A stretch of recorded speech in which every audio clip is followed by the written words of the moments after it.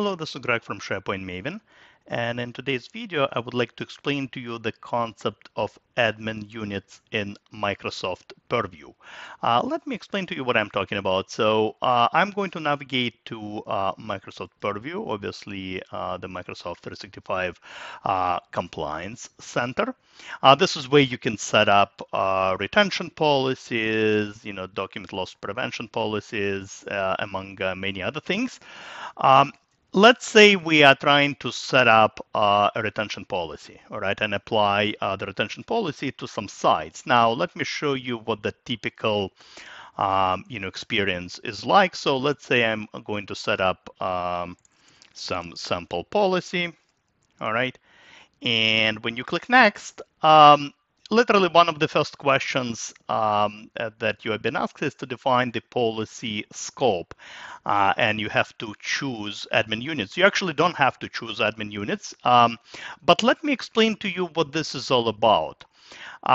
So by default, when you create, let's say, a retention policy, and I am a compliance manager, for example, for the organization, I pretty much have every site, every group in my possession, if you will, and I can manage retention policies for those. But let's say you are part of a large organization, global organization, and you have offices all over the world, and you want maybe users from US to manage the US groups and sites, and the admins from Canada, for example, or European Union, right, to manage their own. So let me just carry it through just to show you. So by default, without any admin units in place, essentially, I can apply retention policies to the whole tenant, if you will, to all the sites and different accounts, right? Groups and different accounts. Now, again, in my scenario I just described, I really would like maybe each, office, each region to be responsible for their own sites. I don't want somebody from European Union, for example, right, to mess with retention policies for US-based sites because of different regulations. So this is where admin units come into play. And essential admin units allow you to assign what administrators from different locations, different regions can or cannot do. Essentially you define the scope. Now, there are a few pieces, a few steps involved. I'll describe the process at a very high level. But essentially the admin units are set up in Microsoft Entra ID. So we have to navigate there. So that's kind of the first step. So let's navigate to the admin center first. So that's kind of step number one. Let me click here.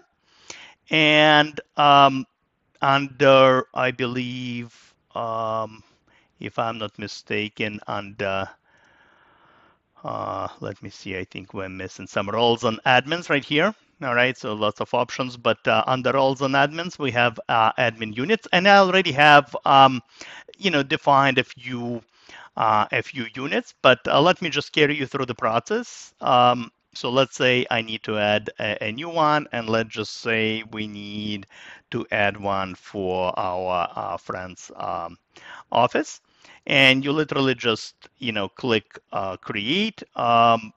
A lot of these options apply to admin management within Entra ID. We're not going to worry about it because we are really after Microsoft Purview. So I'm going to just, create just like that. And once you create an admin unit, this is where you define the scope. So this is where, for example, you can add users that this admin unit can manage. All right, or groups and so on. Now, yeah, it's really easy to do. You just literally, just add it from with the groups you have available. I already defined them, so just let me show you. Here we go. I have one for Canada, and as you can see, essentially for Canada office, I said you can only manage those two groups. Essentially, that's the scope of those two sites, two groups that exist. These are the only ones you can manage. So that's kind of step number one. All right, so the admin units are defined within a Microsoft Entra ID. The next few steps occur in Purview. So I'm back in Purview. Let me just cancel out of here. So the next thing you have to do, we need to tie the users, the admins to those groups, right? We defined, a group, let's say for Canada, but now we need to assign the users to essentially to those, to those groups. So let me see. And you have to navigate to settings under roles and scopes. You have to click on role groups. All right, and this is where you can assign a user to a particular group. Let me just say, for example, I'm going to choose this compliance administrator group, and this is where I can say I want John, who is located in Canada, to manage the Canadian groups. So I added John, but now I have to assign an admin unit. All right. So you see how this works. You first add the users, and then you have to assign them admin units. So essentially, I'm giving John that a compliance administrator role. But again, when I click on assign admin units, I am only going to choose a particular admin unit. I'm going to choose the Canada admin unit. And remember, the Canada admin unit contains these two sites. So essentially what I'm saying is that, John, you can do whatever you want in terms of, compliance and setting up policies, but you can only do it for Canada admin unit. And essentially that includes only those two sites. Hopefully that makes sense. And yeah, I'm going to do just that. And yeah, you just click next and save, and essentially it saves. I now tied the user to the group. Let me show you the final step. That's kind of the most, I guess, exciting step. We'll see it in action. So I'm going to be once again at Microsoft Purview. All right, and screen, and let's say I'm going to create a new retention policy. So essentially, yeah, we'll just say new retention policy, just like that. I'm not going to log in as John, by the way, just to demonstrate this, but I'm still logged in under my user ID.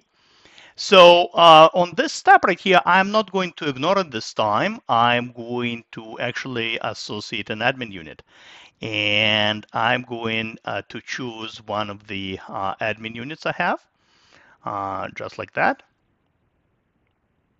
All right, that Canada, remember it contains these two sites.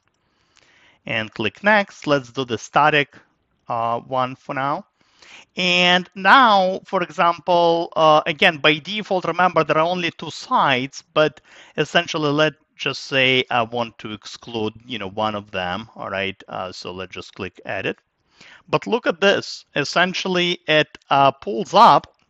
Remember, it doesn't. I have like hundreds of sites in my tenant, but it only pulled those two. Why? Because they're part of that admin unit. You see. So essentially, let's just say I don't want this,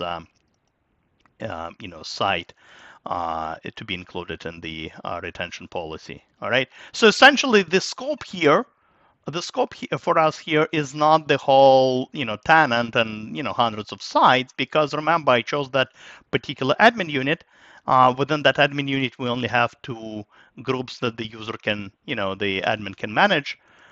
So as a result, these are the only two essentially that potential retention policies can be manipulated on. All right, and at that point, once you do that, you just click next. I guess we have some sort of error here, but essentially at that point, you pretty much, just finalize your policy, and and essentially, it will be applied to the sites chosen.